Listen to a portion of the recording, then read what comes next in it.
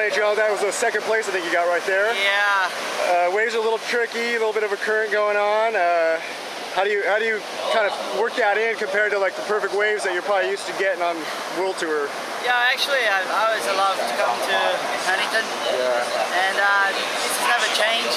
Yeah. So basically, I was really excited out there because Gabriel joined the draw and saw that. Become more solid, and Chris White pretty much he surfed this wave when I was like a kid. Right. So I was tough heat, so I'm really stoked. Glad to make it. Yeah, last year I was asking you who your favorite grom was, and you mentioned Felipe Toledo, which the guy was just blowing up. I mean, early on this year and doing really well. And this year, you have any new groms on your radar that you're looking out for? Yeah, I believe the next one will be Victor.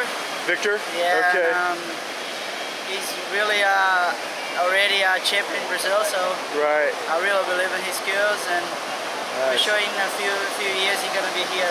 Yeah, I got two more things I want to scope out your board in a second, but also, man, I've been watching your Facebook page, and it's been helping me to treat my wife better. You know, I mean, you're looking kind of lovey-dovey on that thing.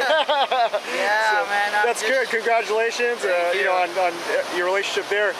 What kind of board are you riding today? Actually, I ride on 5A. Okay. Same board. Yeah. Same board I made at a final in Brazil. So I'm holding this board to like a beach breaks. Yeah. That works really well. I was kind of not in the rhythm this heat, so probably in a few days I'll be better. My performance here down there. And then you got Trussell's coming up pretty soon, so that should be a joy for you as well. I usually like watching you surf out there. Yeah, for sure. Thanks. Right on, Adriano. Have a good one. All right, man.